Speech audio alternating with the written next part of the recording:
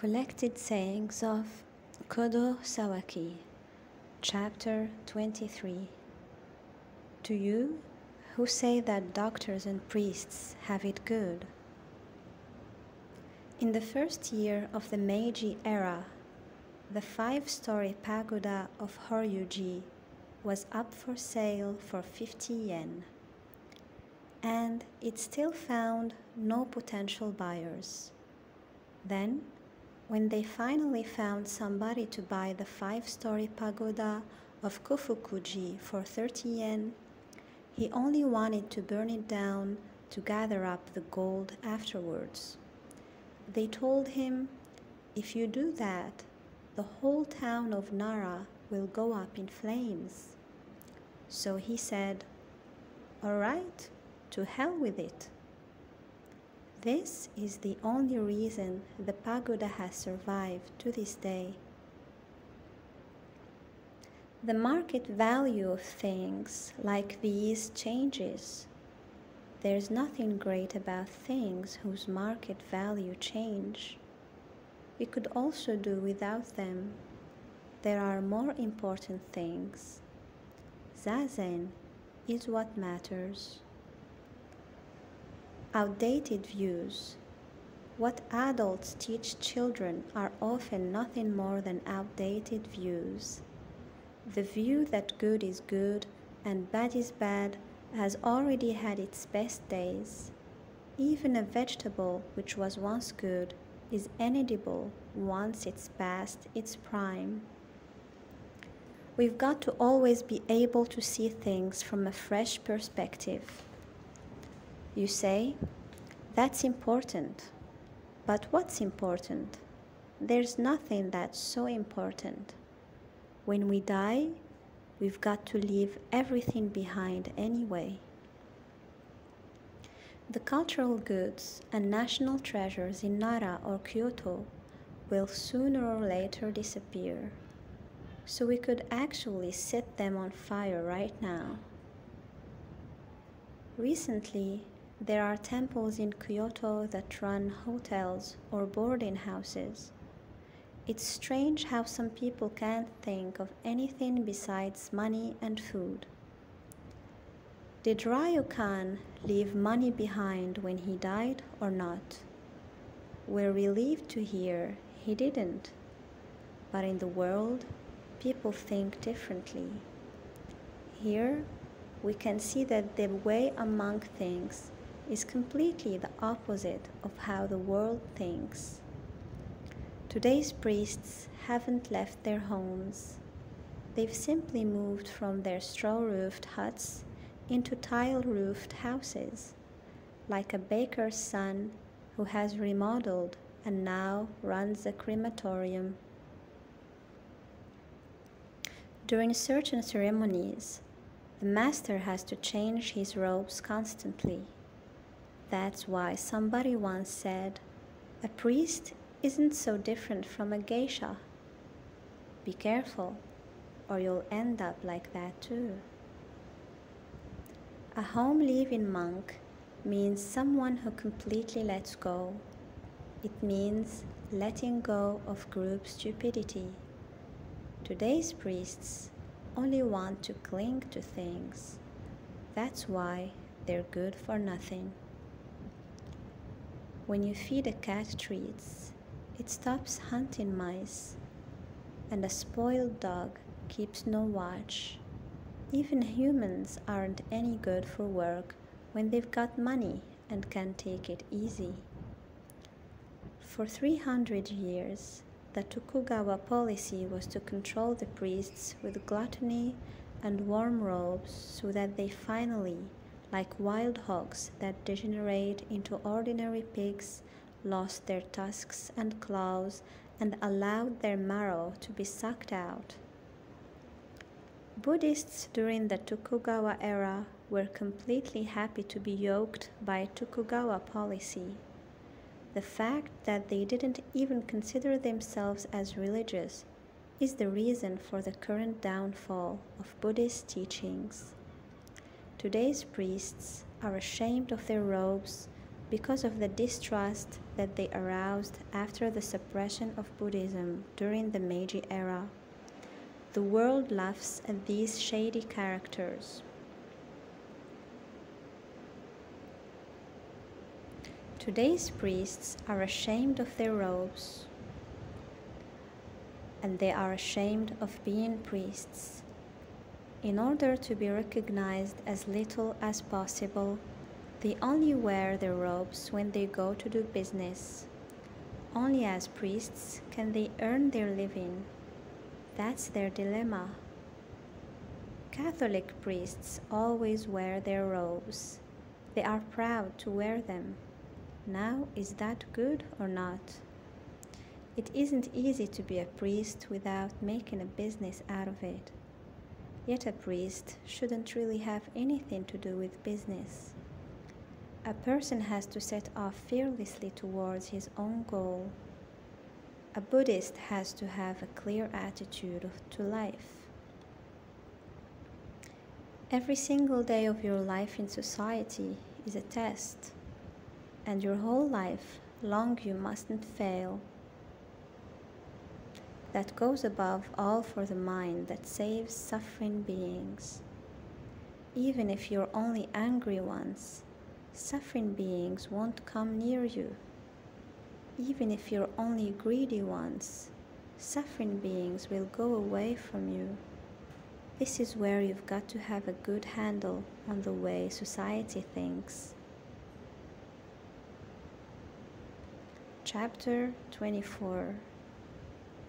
To you who say that priests run an easy business.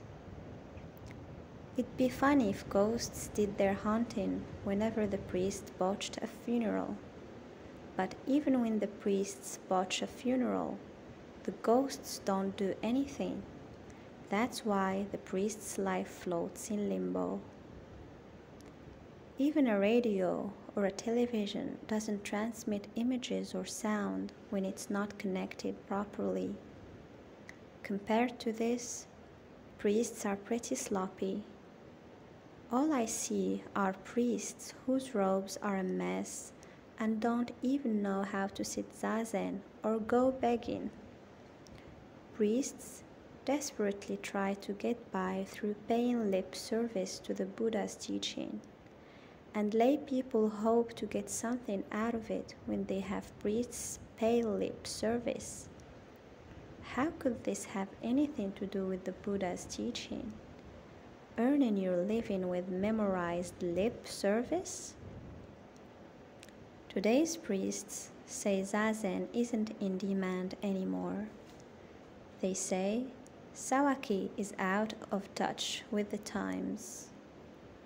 Buddhism has got to have access to something which neither communism nor democracy can easily disregard. It also has to have something that is capable of leading to where communism and democracy cannot. If only all the decorations that Buddhists have piled up wouldn't get in the way so much. Priests like to ask, what will become of Buddhism in the future? But who said that Buddhism is already at its end? Who says that Shakyamuni and Bodhidharma were idiots? Isn't it simply the priests who haven't any feeling for the way and who are idiots? But since I can't really say that, I prefer to ask back, how about your wife and your children? Do they believe in you or not? A Zen monk is someone who leads a free life, centered around the way of Buddha. Truly becoming a home-living monk involves recognizing the true self which can never be stained. It means creating your own life so that it fills the whole universe. Tearing away all the Indian myths and all the Chinese myths and only practicing the naked content of the Buddha's teaching, that's leading a Zen life. If we're not careful, spectators will pop up among religious people When spectators appear, things aren't anymore like they should be. They turn religion into theater. Asceticism is nothing more than the search for stimulation. The priests in the past were either seeking this stimulation or they were simply good for nothings. None of this has anything to do with religion. Some people say, "I'm staying unmarried." People wear so many different masks. Magic tricks aren't wanted here. If we don't watch out, religion will become a magic show. No one else stands in the spot where you are. That means no spectators. Wherever spectators appear, it quickly becomes a sellout. Samadhi isn't a sellout. If priests aren't careful, they start putting on a show, and a bumbling, burlesque show at that. There was a time when there were still stars who understood something about good acting, but today they're hardly to be found. Anyway, even when the stars are acting, they are still only actors. When we lose sight of unsurpassable wisdom, we start comparing our abilities with other ordinary people. Simply have faith in unsurpassable wisdom. You know what it means to be nothing special in the ordinary sense, but you've got to really understand that in the world of religion, those who are considered something special are nothing special. What are your real motives? Sooner or later, you've got to honestly ask yourself this question. Don't you sometimes unconsciously make yourself into a performer who is only concerned with his show? Only you yourself can understand. Others cannot even manage to see it. When it's about spectators, it's got nothing to do with the Buddha Dharma. Priests today want to do something for society, so they give money from the rich to the poor and play the merciful ones. This has nothing in the last to do with the Buddha Dharma.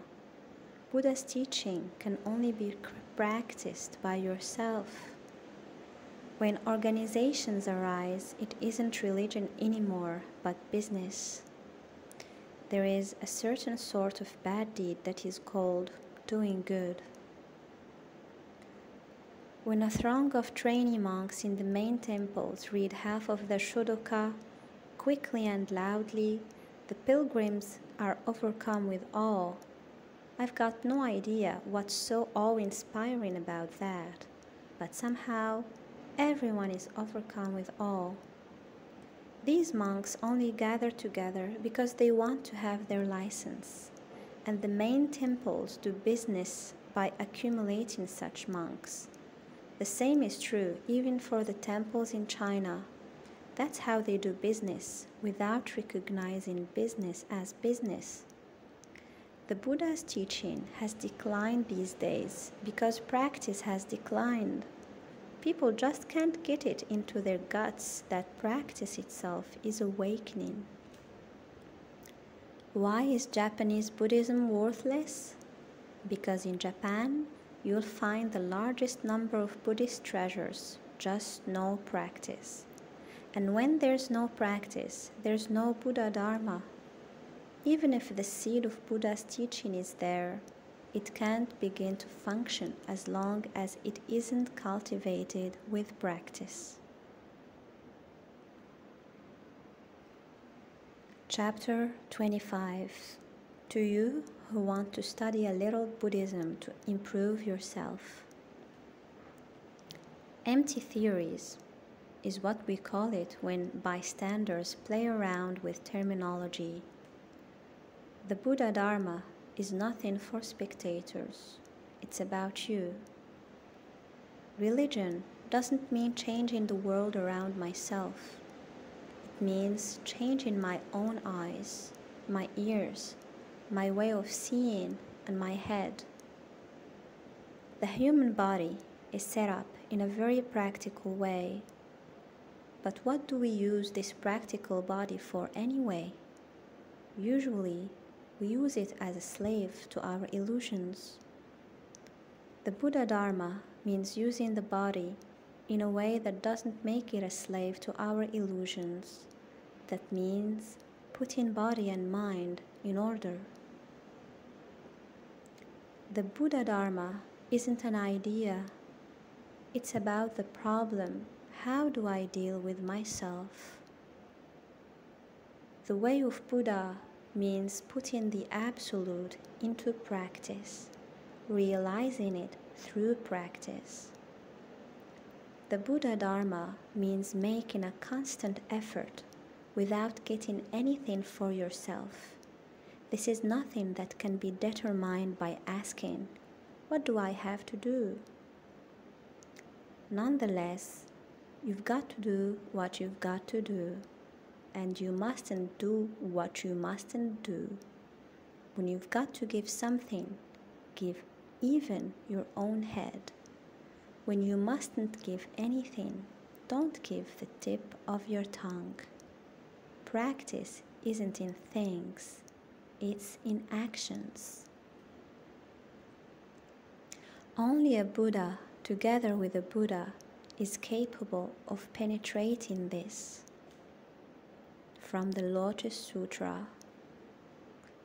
Only a cat understands the feelings of a cat. Only a Buddha understands the Buddha Dharma.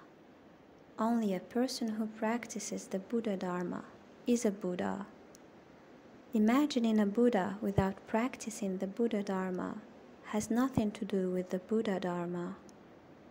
Religion is useless when it's paralyzed by concepts. Religion is life, and life has to keep moving. You're stuck if you have nothing more to say than the mantra, "I take refuge in the Lotus Sutra." Life's got to be able to move in all directions, left and right, up and down. Don't turn into a mummy. Don't let yourself dry out. The whole world believes the practice of the Buddha way is about cutting off your illusions one by one, like dimming a lamp until all of a sudden it goes out. But Mahayana practice is vowing and working towards saving all suffering beings before saving myself. It's necessary to deliberately leave the illusions as they are in order to be of use to living beings. This means we've got to be completely human. Being monotonously perfect isn't any good for anyone. What has to be important in religion is how you live your life. The Buddha Dharma isn't some old legend like, "Once upon a time there was an old man and an old woman." It's not a fairy tale. The Buddha Dharma shouldn't be at all separate from your own problem, separated from yourself, separated from this instant. There is no Buddha Dharma. The Buddha Dharma doesn't lie in the distance. It isn't history either. It is you. No social relationship, whether it's hierarchical or among equals, has anything to do with the Buddha Dharma. Relationships like these aren't absolute. It's only because of ordinary feelings that we consider them real and rely on them. Don't you see that the loved one you now hold in your arms will die? And even a millionaire will go when his time comes. The old always talk about the good old days they miss so much, and young people always make fun of them. But what are young people really doing? They're saying, "Just wait until we grow up." So what both young and old are doing right now is only makeshift. Humans laugh, cry, get angry, complain, and suffer within all of their various relationships. Drifting from one life to the next means relying on these relationships and neglecting the present moment. The description of the confusion within these relationships is what we call literature. Zazen, here and now, is free from these relationships. That's why Master Dogen, who had nothing to do with all of this, doesn't make good material for novels. Confusion reigns in the world because everyone uses their own ruler to measure what's big and small. Buddhism speaks of moving freely within big and small, narrow and wide. Buddhism is immeasurable and limitless. If you're trying to understand Buddhism and aren't paying attention to this immeasurable limitlessness, you'll miss it completely.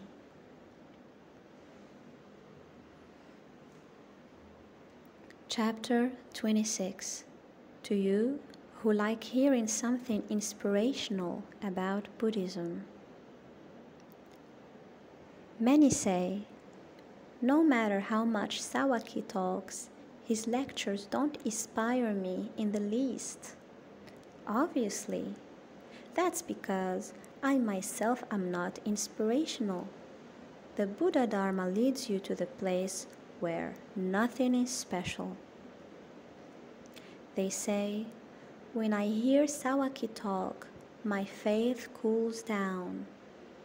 Now, I'm going to really put their faith on ice. This sort of faith is nothing but superstition. They say, Sawaki's talks don't awaken any faith in me. They don't awaken any superstition, that's all. Whatever sutra you read, it's always about devoting your body and life to the way. Why is it that the whole world believes religion means praying to Buddha for good health and good business? However much good they do, everything that humans do is bad. If you give, all day you think, I gave. If you do religious practice, you think, I practiced, I practiced. If you do something good, you never forget, I did good, I did good. Does this mean that we should do something bad instead? No. Even when we do good, it's bad. When we do something bad, it's even worse. Beware of doing good. A person who does good thinks they've done good. That's why they're worse than someone who has done something bad. Believe me, it's easier for those who do bad because they're humbled by it. If you do good, you start to work yourself up about everything bad you suddenly see in others. When you have done something bad, you're quiet because your own ass itches. People don't only calculate when it's a matter of money. In everything they do, they try to bargain up or down. That's because their body and mind haven't dropped off. Once body and mind have dropped off, all of this business stops.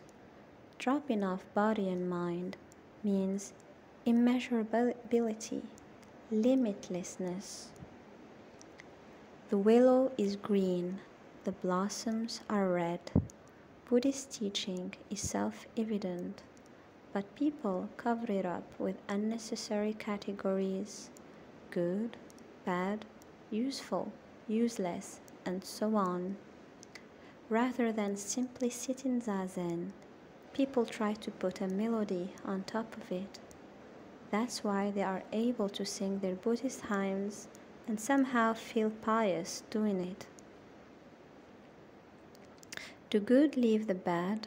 There's no doubt about that. But is it so clear what's good and what's bad? Good and bad go hand in hand. Zazen goes past good and evil. It's not moral education. If something like emptiness or nothingness existed, then it wouldn't be emptiness or nothingness. The expression seeing emptiness means that there isn't even an emptiness to see. As long as you don't get sick, you forget your body. Even I forgot my legs when they were still strong enough to walk and run. My legs only seem so important to me now because they're so weak. Whoever is healthy functions without being conscious of their own health. It's the flaws that bother us. When no mental phenomena appear, there's nothing to worry about. Buddhism must teach the liberation that has nothing to do with contracts and words. It is that which only a Buddha and a Buddha can confine to each other. If they don't both understand it together, it will never be understood at all.